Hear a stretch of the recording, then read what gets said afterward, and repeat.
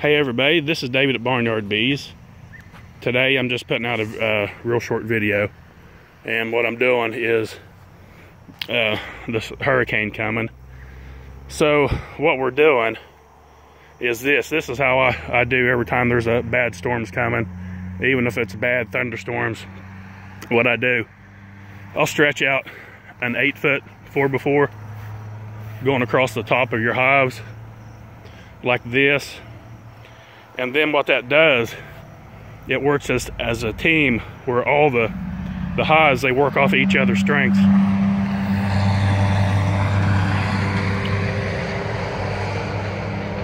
So we've got two on this, well, 16-foot stand.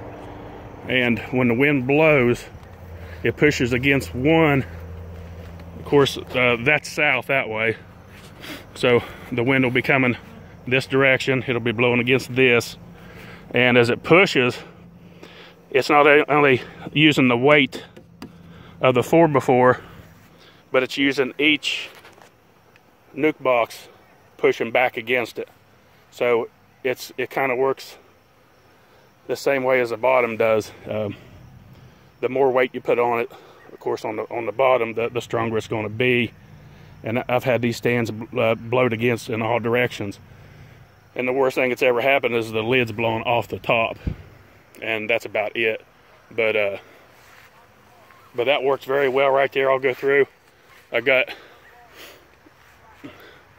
this row done so far. I still got to put one more on that end, and then I make sure that everything is propped, which you do that anyway. Make sure your hive is propped forward towards the entrance, like this backside here. You see how I have it propped up pointing forward where the rainwater will run out.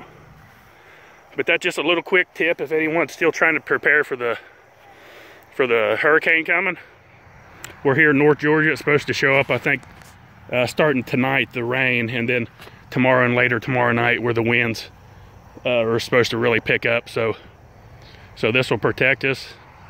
We'll be good. So if you got any no way of protecting your hives, try this. It works really good. You could even double it up and put 2 4x4s on the very top if you don't have very many hives, and it works very good. You could put two 4x4s and then put a cement block every so often, and that would really make it strong. But that right there will be enough, and that'll work. Well, I just want to do a little short video. Please like and subscribe.